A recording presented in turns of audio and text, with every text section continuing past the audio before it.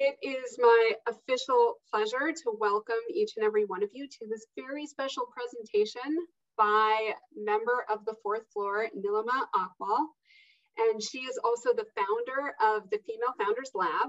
And the Female Founders Lab is in fact a greater impact partner in our Pay It Forward initiative, which we will put some information in the chat about how you can nominate yourself and or nominate your employer and get involved. So Kat, if you can hear me, hopefully you will place that in the chat.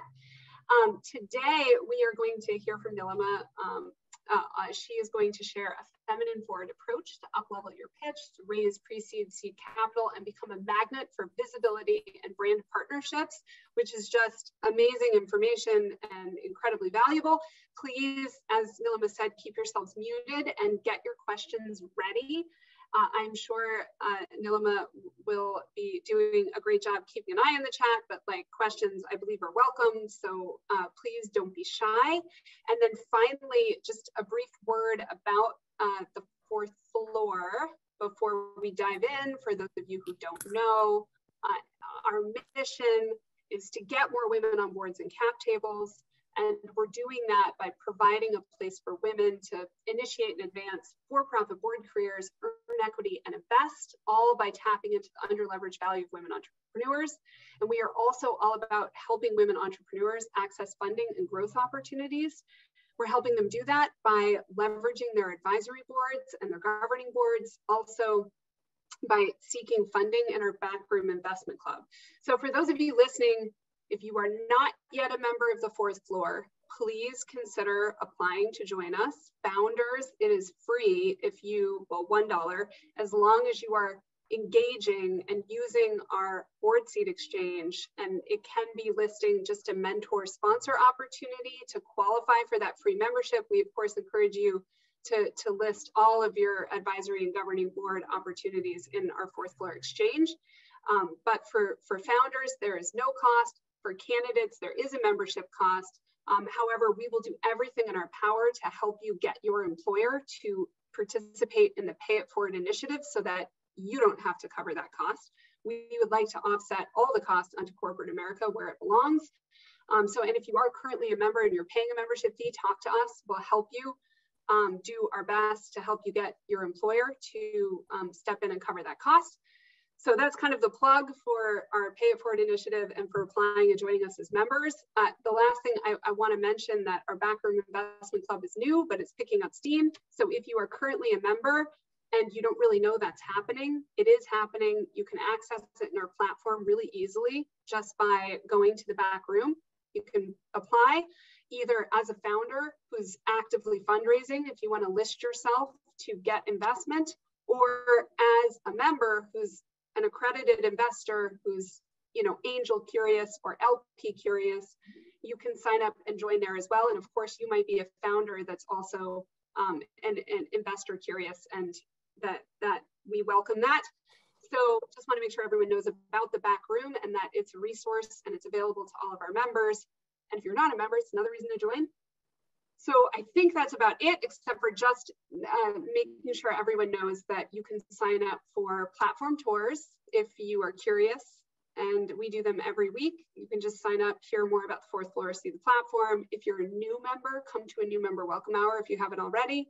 We also do board boot camps periodically. We have another one in June. If you've never come to board boot camp, whether you're a member or not, come to board boot camp. It's a really good just overview of what we're doing, what the landscape is, how boards work. It's intended for both founders and candidates. So it's a good way to get acquainted. We'll put the links to all of these things in the chat to make it easy for you. Okay, so that's enough about me and the fourth floor. Now I do want to get to the point of today, why everyone is here, which is to hear from Nilima. So without further ado, Nilima, let me please turn it over to you. Thank you so much, Breen.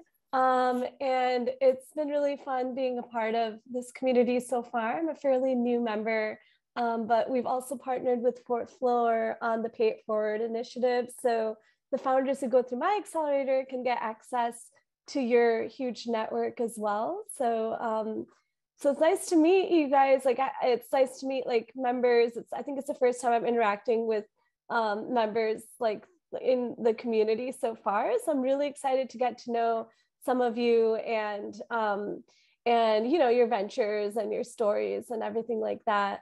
So this session is going to be part storytelling and part like the synthesis of the learnings from my founder experience, which you can use when you're going to raise your first round of capital, whether that's like an angel or a pre-seed or a seed round.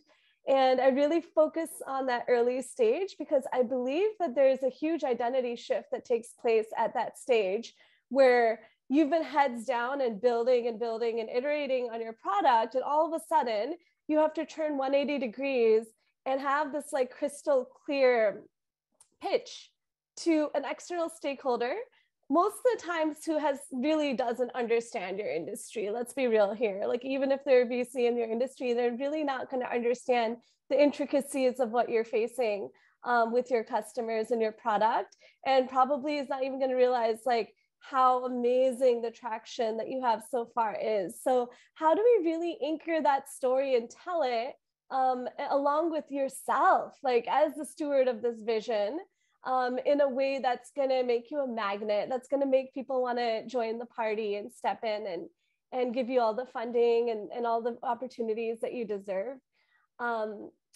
So one of the, okay, I see we have 28 people. This is amazing. I love seeing everyone's names on here, like such great energy. If you haven't so far, please put your name and your city and whether you're a founder and what you're working on in the chat box, so I get a sense of who's in the room. But welcome.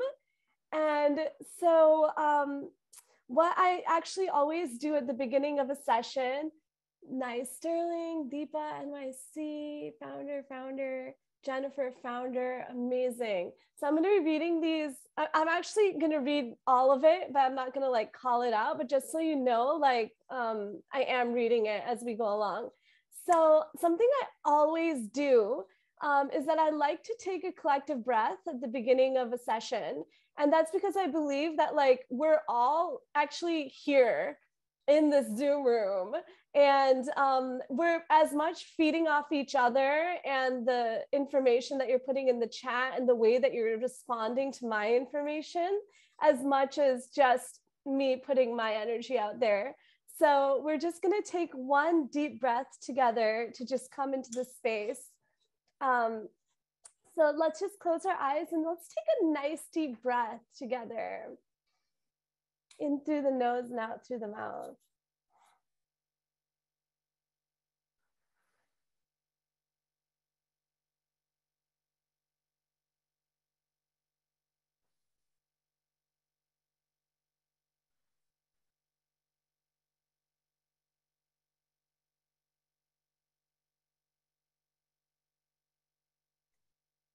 Ooh.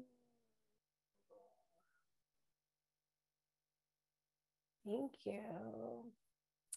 So I have a couple of rules for this session.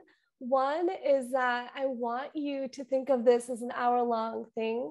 We're coming into this, we're in this together. And so turning off any notifications or tabs, phones, just for the purposes of the next hour. And the second rule is like, please be super active in the chat box. Because the more that you're giving me, the more information I have to give you what is relevant to you at this stage of the journey. So let me go ahead and share my screen. And I think you guys can see this, right? Green? Perfect. Okay, great. So I'm the founder of the female, my name is Nilima Achwal. I'm the founder of the Female Founders Lab. And we're a virtual accelerator primarily for venture ideas that can transform industries. And so I really look at these really big industries like healthcare and education and food systems in cities. And my conviction is that all of these systems are like slowly crumbling. And they're so opaque and they're so outdated. And even if you look at the education sector, like it was built during the Industrial Revolution. So it was basically created to create factory workers out of children. And so it's like the entire world and the economy has shifted, and these systems have not kept up. And something that I see repeatedly, that it's women who have the lived experience of being in these industries, who are actually coming up with the very cutting edge new paradigm solutions for our world and for our industries that can decentralize the value and really create an impact at scale for every stakeholder. And so let me tell you how I got here.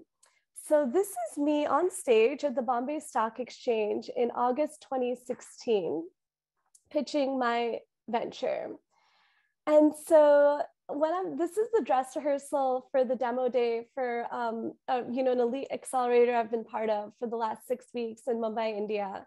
And this is like, we were chosen as the top 12 ventures in the entire country. And the last 6 weeks, we've literally been day and night, just like pouring my heart and soul into creating this pitch. And this is also culminating a few years of working on my venture, which is focused on sex education in India. And at the time that I'm at the dress rehearsal for this demo day, standing on stage, I'm pretty much almost out of cash.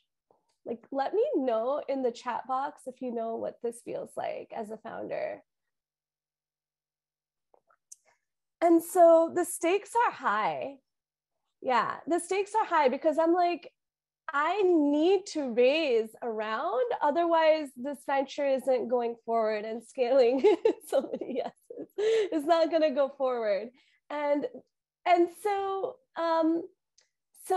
that's, but let me tell you like how I got here. So I moved to India a few years before, and I launched and ran a seed stage accelerator that was funded by the Rockefeller Foundation, quit my job, and this happened. There was a very highly publicized rape case that happened in Delhi in December 2013. And this is like was one of those watershed moments that we see in countries like, we've had plenty of those in the US as well, where there's just like mass protests. And there's this awakening moment where it's like, oh, wow, this is really a social issue. Like, sexual violence is a thing. How do we solve it? And so then you see the response from the startup ecosystem, which is a lot of safety apps and like product solutions. And the response from the government NGO side is just like, we need better legislation, we need better punishments for sexual violence. But the way that I function, it's always like at a systems level. It's like, how can we actually heal and transform this for the next generation? So I quit my job at the accelerator and I started iShell Learning, which was my edtech startup. And so I created a comprehensive sexual and gender education program that could be run for middle schoolers across the country. And my hypothesis was that if we give kids the right information at the right age, we can change the entire generation to be gender equal and have no taboos and be empathetic towards each other. So I created I hired a couple people, built the whole program, and then started doing pilots. So this is me doing a pilot in a Teach for India slum classroom. So this is a classroom that's so tiny that I have to walk in and go to the front, and then all the kids have to come in and sit on the benches because the room is that tiny. It's like literally in the middle of a very crowded slum in Mumbai. And when the teachers called us, they were basically like, our 8th graders are so out of control that we can't teach the class. The boys are harassing the girls and the younger boys, and people, and like there's just constant misbehavior and like sexual comments, like just teasing and bullying happening 24/7 in the classroom. Like, we need help. So we came in, ran the program over 2 weeks. And at the end of the pilot, I did a focus group. And I had a little boy tell me, before I used to think it was right to force a girl at any cost, but after you taught us, my mind changed completely. Now, if a girl says, no, I won't force her, I'll accept it and move on. And what's more, I'm spreading consent among all the other boys in the school as well.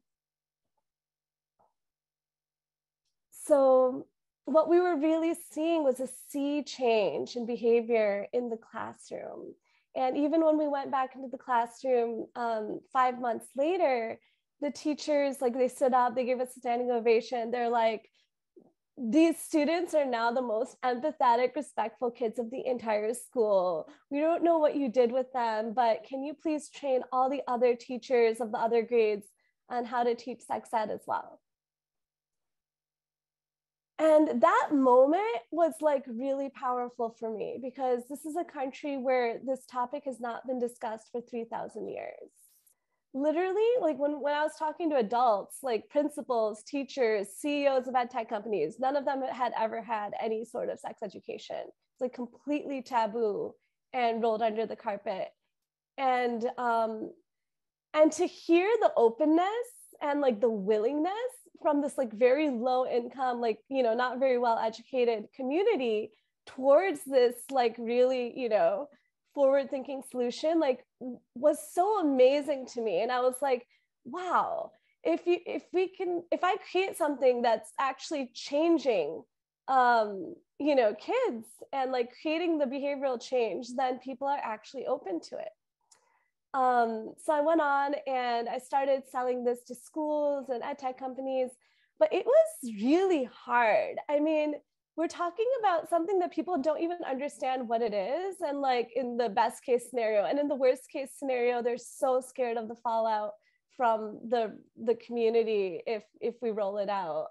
And so this is basically how I found myself here on stage at the Bombay Stock Exchange, pitching for seed funding for this groundbreaking solution that like everyone's like scared to talk about, but is the solution to this problem that they're facing in the country.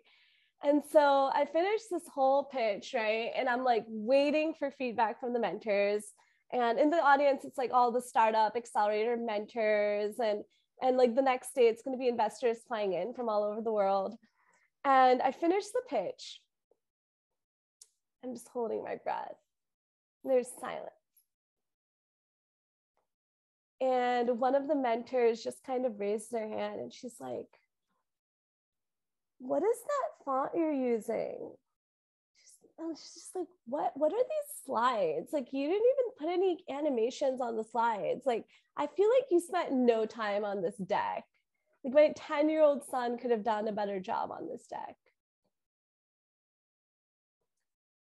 Okay. Does anyone else have any more feedback? Nothing. Okay. So I go home and I'm devastated. After pouring my heart and soul into my venture and into trying to change the world and trying to convey this for funding necessary to change the country. And, you know, after having like given up my normal life in America, having sacrificed all my savings and my reputation, like having raised money from my family, and everything's on the line. And to get this superficial feedback it just felt like a blow. It was like, if people can't see or hear me, then why am I here? So I thought, okay, let me just give it my best go and let me leave and go back to the US in the next 6 months. So I did.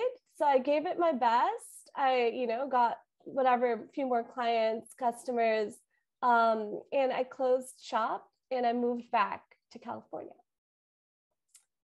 And a few months later, I'm sitting then I'm at home, my parents' dining room table. It's like quiet, clean. There's like birds chirping outside. It's like, and I just kind of open my computer and I see there's an email from the largest corporation in India. And it says, Nilima, the work that you've been doing is revolutionary and groundbreaking. And we feel like it'll give us a competitive edge. And we want to license your program to 600,000 youth across every town and city across India through our platform. So just like that, they paid me, a decent amount of money, and I got my solution out to 500,000 kids across every single town and city across India, year on year, where they would actually go in and they train the principals and the teachers on how to run this solution.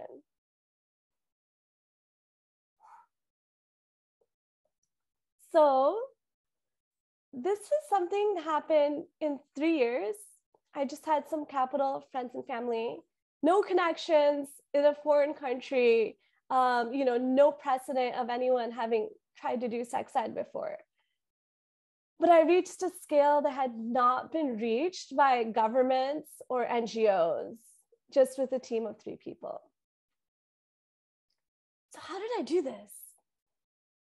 So what I realized was that I had been following a feminine leadership paradigm inside a masculine ecosystem.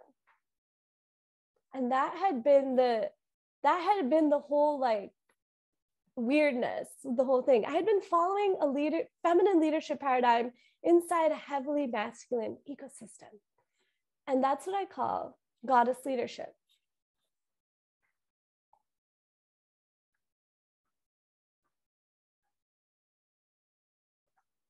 So what is goddess leadership? Like, what were the principles that brought me to this kind of quantum scale in such a short amount of time?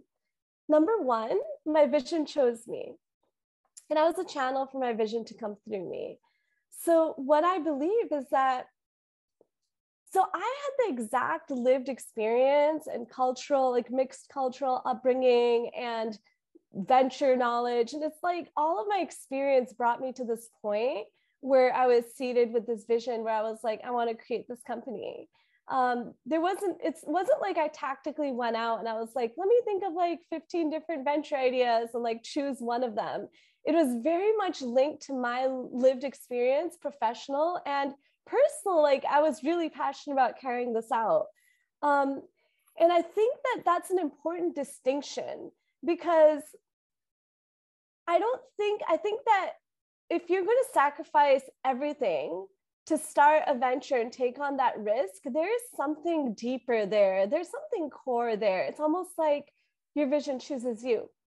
And it's important to recognize that as you're building it. So my insight here was that anchoring first in my vision and my ability to carry this out was so fundamental. So that means, what is the vision? My vision was sex education at scale. So when I'm going through accelerators, and as we know, getting tons of feedback and inputs and advice from people, every time I have to make decisions, right? It's like investors are saying, hey, why don't you do a B2C just software solution? And my heart is like, that's not going to create the behavioral shift. It has to be a group-based program in the classroom. No, right? Someone says, have you thought of not doing it for the boys? Because that's just like, it's too hard. Like people are more amenable to it if you're just doing it for the girls. Is that why I started this? No, right? And so it was really important for me to be in integrity to what the vision actually is and was, because that led me to the correct partners like this ed tech company and distribution channels where it would work. Number two, I created a container for others to join me in my vision. So a container, and I call it a container purposefully. So a container is a way for someone to engage with your big vision. So this is your product or service or your program, or indeed a fundraise is a container.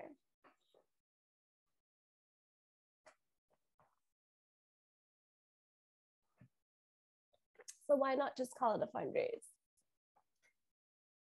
I am holding the container. It's my container. I am deciding I'm raising 500K. And I'm inviting people to join me in there. It's my party. Look how fun it is here. Look how great this is. You get to be a part of this if you join me.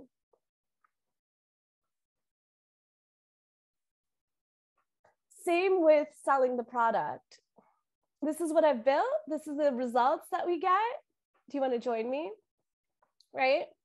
And I'll get into this a little bit later with like masculine and feminine energy dynamics. But to me, the vision, being seated with the vision, being like, my vision chose me, I trust it from the inside, that's feminine. And this container holding is your masculine. And we need both, you know, we need both to become magnets in our fundraising, but I'll get into that.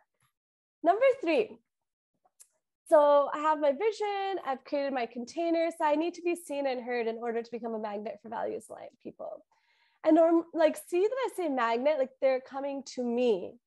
And that's because the crucial thing is I'm letting myself be seen and heard. And so I'll tell you the story that soon after our first pilot, which you can imagine is like we did like a couple of schools, like we did like that low income school, we did a high income school, we did like teacher training, right? We did a few pilots. And soon after that, all of a sudden I was on a reality show for social entrepreneurs in India, like an entire season of a reality show. And I was pitching live to 10 million live viewers across the country.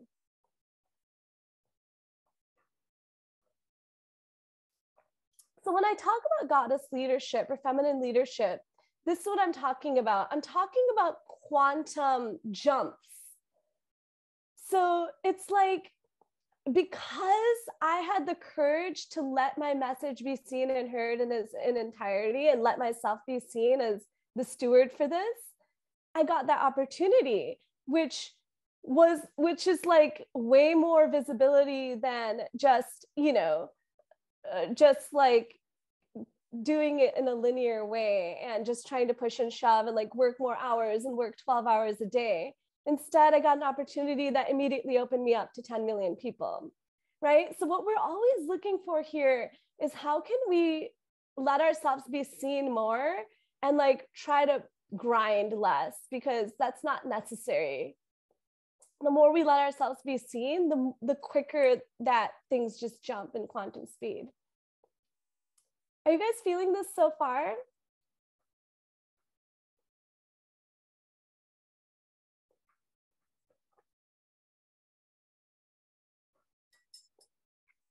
Thank you. I'm glad. Yes. So important. Thank you. So I'm gonna do a little exercise with you all. So I'm gonna put a few words on the screen, and I want you to let me know in the chat box how it feels in your body when I say these words. Pitching. Selling. You can just put the first word that comes to mind. Pushing it out, going hard. Convincing a customer. Converting a customer. Telling someone what he wants to hear. Exposed, stressful, not me, anxiety, energetic, forcing, vulnerable, manipulative. Exposed. All right, let's take a new set of words. Being yourself.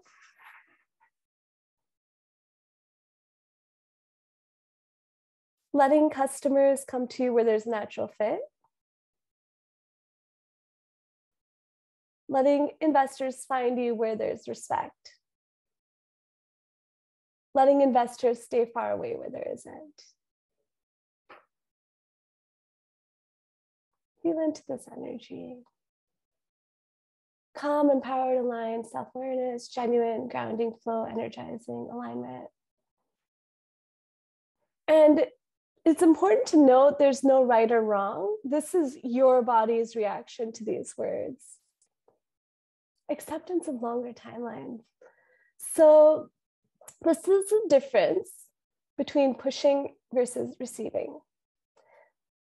So in ancient cultures like Indian and Chinese and so many ancient cultures, there's talk about feminine and masculine energy in our bodies, the yin and the yang. And every single person, male, female, non-binary, everyone has both energies in our bodies. So the masculine energy, yang, is associated with right brain, so very logical, very competitive, assertive, very, very practical and tangible. But more than anything, right brain or yang is about out to in. It's about external validation. So it's like, let's look at all the data and make a decision. Let's get feedback from people, right? Let's put it out there. Let's throw spaghetti at the wall. This is the yang. It goes out and it penetrates. It tries. But trying in excess is pushing, right? But it tries. That's the yang. Yin, on the other hand, is the left brain. It's imaginative. It's collaborative. It's receiving others. It's heart-driven. It's intuitive. And so more than anything, so this is the source of your vision, but this is in to out.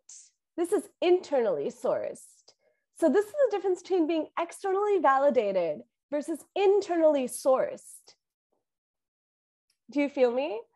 And we have been taught forever how to be externally validated. But what happened to the feminine? What happened to your internal sourcing of your vision, the way you articulate it, right? The way you present yourself. Because you know what you're building from the inside also. So what's happened is that we're doing both all the time. We're seeing what people think, we're checking in with ourselves. You know, we're building the idea at the beginning, we're putting it out there. But because there's such an excess of masculine energy, that's when it starts to feel stressful to sell, because it's like, I need their validation. Like, I need them to say, yes, I need. But when we consciously embody our feminine side first, and it's like, wait, I'm voicing my truth. If they're in alignment, they'll say yes and they'll step in. That's when we become magnets. And that's when it becomes way easier and you create these quantum shifts. Thanks, Sterling. Great perspective shift. So that's when we become magnets, is when we can embody our feminine side first. So the insight here for being seen and heard is that instead of pushing harder and working more hours and grinding and just staring at the screen, I let myself be seen and heard. I really allow myself to connect in a human way to each relationship and invite them into my container. Yes, and that requires work as well. That's where we get to uncover some of our own blocks and our own vulnerability around that. And that's the work, that's the inner work, but that's actually, to me, more fun than pushing and grinding into a black box and feeling like I have to get validation. So those are the three main goddess leadership principles, which is my vision chose me and I'm stewarding it, and I create a container for others to join me. And then I let myself be seen and heard and become a magnet for values aligned people. Let me know so far if you have any questions, and shoot them in the chat box or let me know what you're feeling. But I'm going to go tactically a little bit now into what this means for pre-seed or seed raise. Abby said, can you go back one? Love it. Thank you. Yeah, it's like right here.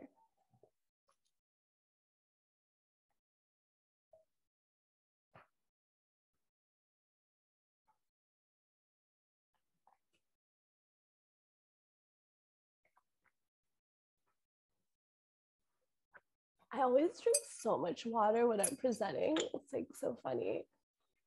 Like downing bottles of water.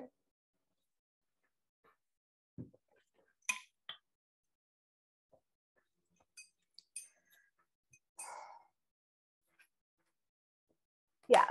So basically, what does this mean for your pitch deck? And so this is the exciting part, because this is where we really get to make it real. And I run a 3-month accelerator called Pitch Lab, and I work with pre-seed founders who are at that stage. Like, I've never stewarded $500,000 or $1 million before. Like, how do I go out and ask for that kind of money, right? And and purpose-driven founders who have these huge visions for the world.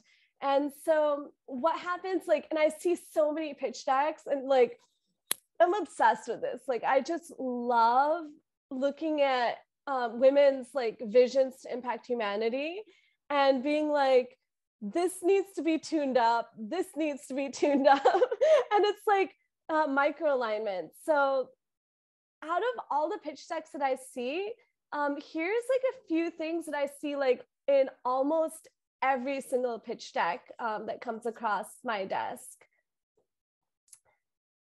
So in the first one, my vision chose me.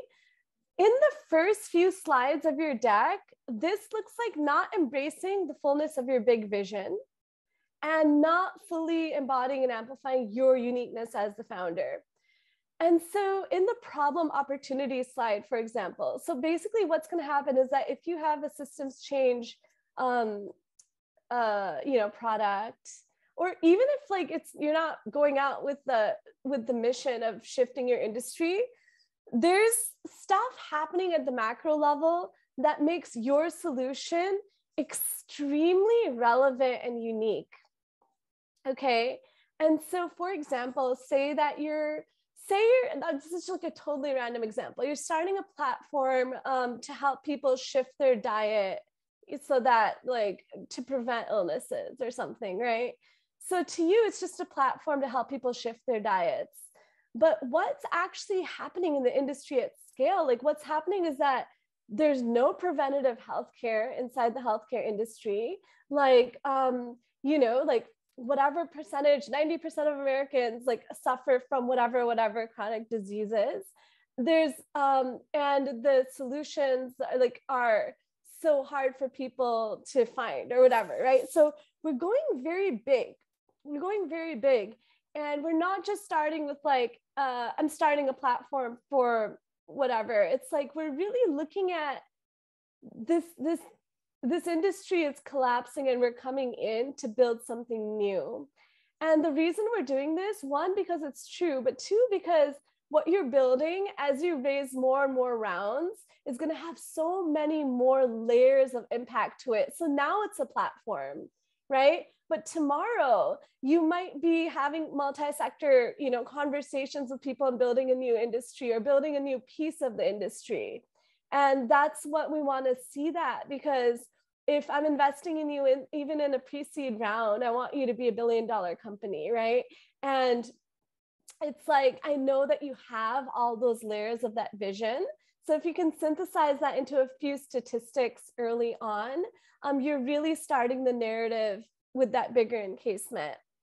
Number two, not fully embodying and amplifying your uniqueness as the founder. I see so many founders being like, this is the platform. And like, yeah, we've been managed to get like this many sales, and we've managed to do this, but and then, the team slide is closer to the end anyway. It's like, oh yeah, by the way, this is who I am. Well, at the pre-seed stage, as you know, people are investing in you, the founder. And this is another place where you can just let yourself shine more. Like, remember that all of your lived experiences have led you to this point. So can you synthesize a few of those stories of when you lived through this pain point and how you overcame it? Because that's actually so powerful. And then you can say, I went through this, and there's like hundreds of millions of me's out there in the form of this demographic. Or if you don't want to use your personal story, like use the story of one of your users who's really experienced, positive results from your solution. Because if you can really personalize that product market, so we call it product market fit, right? But if you personalize it in a story of one person, I'm never going to forget that story. And if you tell me there's 500 million people facing that deep pain point, that this story is not unique to this person, you've created a lasting impression on me in like the first few slides already. So number two, holding a strong container. So when we're getting into the strategy side of the fundraising, not holding a strong container looks like changing your fundraising amount, because you're getting yeses and nos and people telling you 500 things, right? So changing your timeline for fundraising or your fundraising amount fluctuating based on how you feel that day, based on the conversations you've had. Like guilty, like this is not an easy thing to do, right? It's like, of course, but and another thing is changing your pitch deck endlessly, like tweaking it every time someone is like, what about that metric? Oh, I don't get that slide, right? The guilt is real. Yeah. And so what you want, every time you're going in and you're like fiddling on your pitch deck, it's creating an unstable foundation in you. And you're like, oh, like that's changing. That's not a stable container, right? So what we want to do is you want to get that first round of feedback, like in a really good state of mind. You want to go through it and decide what you're going to put back into your deck. And then you want to codify that next level version of your deck once and hold it for dear life. The stronger your container is, the quicker the money zips in. It just comes in, it responds to how anchored you are in your decision. And of course, it's easier to do this in communities. So in Pitch Lab, I've had founders come in and raise 500K in like 2 to 4 weeks. Like, no joke, because I do the first half-day deep dive with you in Pitch Lab, and then it's like we codify the next level version of the deck. And then because you're part of this like community, it's like, you know that you know you're being held to like holding that and like not changing the amount. And so all you can do is just go out and have conversations in that energy, and people respond and it comes in. So sometimes you need a little bit of accountability here in terms of the amount you're raising or the timelines to be confident in this. And then finally, the last one about being seen. So a couple of quick things here is like, and by the way, like each of these things, I could literally do an hour-long webinar on like each of them. And so this is like very much just the crust, like just a taste of how these things may play out for you. But a few common ones is like, you're not letting yourself be seen and heard because you believe that there aren't enough people who will get it, who will receive your message. Like, it's too complicated. Like, people aren't going to get it. So let me water it down. So that's a false belief, because actually anyone can get it. Anyone can get it, no matter how complex it is. I worked with a founder who was working in the health insurance industry, trying to create a product for self-employed people. Like, that's literally the most complex industry there is. And she came in with like 30 or 40 users into the accelerator. And in 3 weeks, she had partnerships with Kaiser Permanente and Covered California. And so it's really that anchoring and that ability to then, you know, human to human connect with the people in your network. And also like the thing that we don't have the skills of the network to find the people who want to invest, that's also a false belief. And like, I'm going on a limb and I'm saying this is a false belief. Like, I've had Black founders, I've had founders from like underrepresented areas, like not in San Francisco, like raise funding and scale their businesses, right? Because I really believe that, first of all, at the angel stage, like anyone can be an investor. Second of all, you don't need 500 people. You just need like a small group of people who are able to put in the checks. And then the other thing I believe is like the people who resonate with you are already in your field. Like, they're already maybe second or third degree connections on LinkedIn, but it's like, you don't even see the people who are there until you're like going for it. And you're so confident and anchored in the message that you're bringing for each human connection. And pretty soon, like, you start seeing the people as well that you didn't see before when you go in with that conviction. So the insight here is shut off your mind, take action consistently, and then let people come to you in divine timing. And then celebrate every single every single check, every single bit of money that comes in, because do not focus on the gap. Focus on celebrating the creation of the outcomes. It's like, I got 10K. Great. Yes, it's happening. I'm doing it. I got 50K. I got this much, right? And it's everything that you receive is a validation for you, And most people are going to say no, right? But every single thing you receive is a validation of your vision. So yeah, so those are some insights for those 3 steps. Do you guys have any thoughts so far? I'm almost done with the presentation, then you can ask questions. But yeah, it's like, long story short, like, the feminine approach works, and it's just so much easier, so much easier. And so I've had a founder come into my Pitch Lab program without a website or a pitch deck. And so I helped her reframe the way she was talking about her solution. And this is a great story, actually. So she has like business partners, like people she's been consulting for, people she's known for like years, but she's always like, there's this power dynamic there. It's always like such masculine energy. And she's like, I never feel like my voice is heard.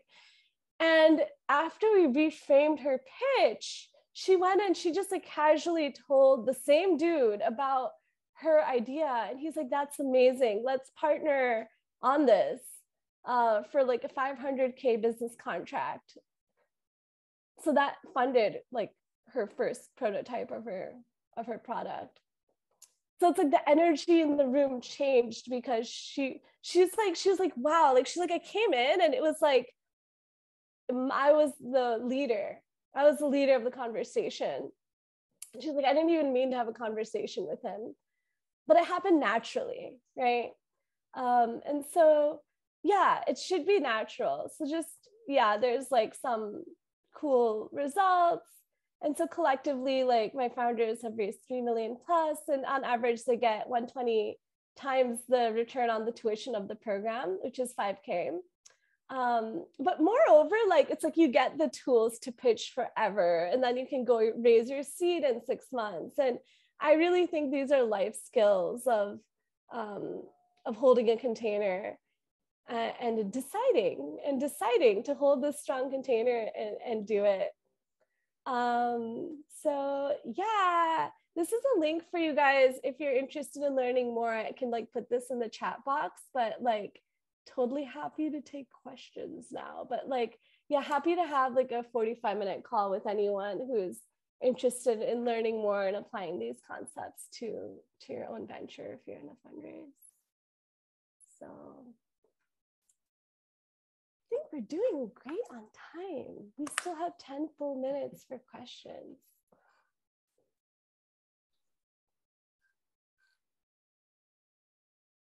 Yeah, it does look like you're doing great on time. And I just wanted to pop back in just to encourage people to go ahead and just unmute yourself and ask the question, unless, Nilima, you'd prefer they put the question in the chat. Yeah, I think like with 25 people, we can, I don't know if you guys want to like raise your hand or if you just want to unmute yourself and just ask. Let's see. Yeah, there's like I don't know if there's a raising hand thing. Yeah, just go ahead and ask. You can feel free to turn on your video and chit chat. But yeah, let me know in the chat box, like, that was a lot. So I know you're processing, but if anything is coming up for you right now as you're processing, you can just put it in the chat box as well. And you know, Nilima, I saw a question earlier when you were speaking. You were talking about making the authentic connection on an individual level with different people that you're talking to. And as long as, you know, that connection is really authentic and powerful, that, you know, that can be a strategy in and of itself. And then someone asked, but how do you do that? You know, how do you actually make that connection be authentic and powerful at the individual level? So maybe you could speak a little bit more about that. Yeah, that's a good question. it's a practice. I think to me, it's really about the anchoring of your vision. Like to me, it's really about like remembering that there's a reason why I'm doing this. And it's like, I didn't give up everything for nothing. Like there's a reason why I am doing this, and it's so important and it's so sacred to me. And whoever you are, however much money you have in your fund, you're not me. Like you don't have my experience. Like you don't have my magic. You don't know how to change things in the way that I know how to, right? And that's what's beautiful is like everyone has you, all of you, every single one of you, you have your own magic based on your synthesized lived experience. Like nobody is you. And to me, like that's the basis of human connection. I think I think that's so great. Like when you honor that in yourself first, you have that anchoring and you show up into the conversation and you're building a relationship. You're inviting people into a tea party with you, into your party. Like, this is who I am. This is what I'm doing.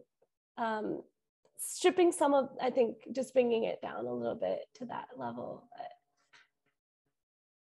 Right, and I suppose maybe your container, the bit about the inviting the people that you're talking to join the team, right, to help you in your mission is a very different thing than pitching to someone, trying to get them to give you something, but rather you're inviting them to come have an experience with you.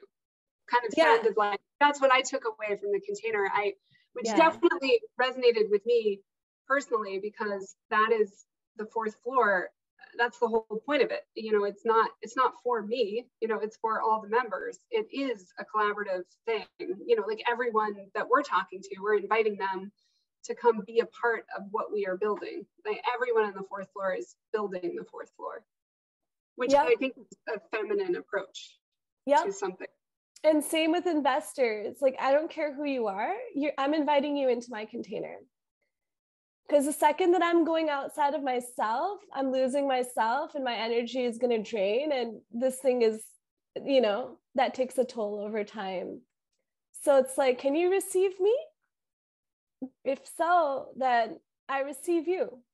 And that's when you can actually do that authentically, like you guys, that's the magnet. People want that. They're like, as we know, like confidence breeds like people wanting to invest in you and be a part of it.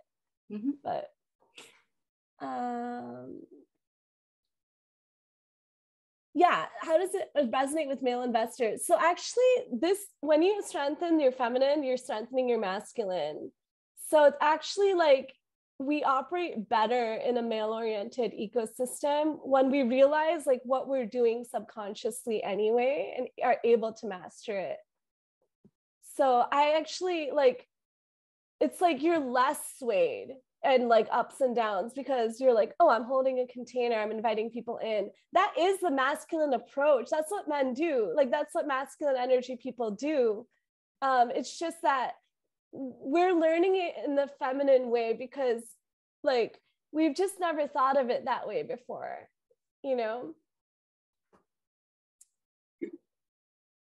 How do you manage different attitudes and beliefs about pitch style? So certainly you've created an energy. It's very welcome. I appreciate the perspective, but sometimes, if you walk into a room, you may invite somebody into the container and they have a different idea of what the container should be. Do you have examples or thoughts on how to manage those challenges? Do you mean like an investor or like a teammate or co-founder? Is it someone who's in the company or outside of it? Outside of it. So if you're going to go into a pitch and you started your story at the beginning, sort of the Bombay exchange example, which was great. Thank you for sharing the story. Yeah. I've found in various ecosystems, regionally, states, you go to different places, people have different trends and preferences on pitch style, content, how long, how short. So at times that law of attraction takes place, right? And people get invited into the container and they're interested in what you're building, but there are other times where they want it packaged in the way that they are used to consuming something. How have you managed that with your approach, the goddess approach? Yeah, totally. So that's a really good one. So this is where we get tactical, right? So once you're very, very clear on the constraints of your vision and your container, what you're raising, whatever, it is really important to contextualize this for your audience. And so this is where, when you're like, for example, when we were talking about the statistics and stuff, it's like being really relevant to like what they know, like what is the connection point for that audience, and also like the format and stuff, like making it consumable for them. I think all of that is super important. And it comes after this work, because it's not like you're putting yourself out. It's like the core is the same. And now we're just like putting it into different formats for different people to get it and receive it. If that makes sense. I see people are hopping off. Just so you know, I put the link in the chat box for a free 45-minute call with me if you're interested in diving deeper into this for your venture or getting coaching from me. So I'm just going to put that in the chat box again for you guys. Well, thank you so much, Nilima. This was it was a paradigm shift. So I saw a comment in the chat about that. It was a mental, emotional reframe, which, you know, can be really helpful. This is a hard road that we are all on as women entrepreneurs, and definitely is really helpful to, you know, take a beat and step back and think differently about why we're doing what we're doing every single day, and, you know, what is winning, like why have we chosen this road. So thank you very much for sharing all of that with the fourth floor. Thank you, and thanks for being such an engaged audience, and thanks Breen and Kat as well. So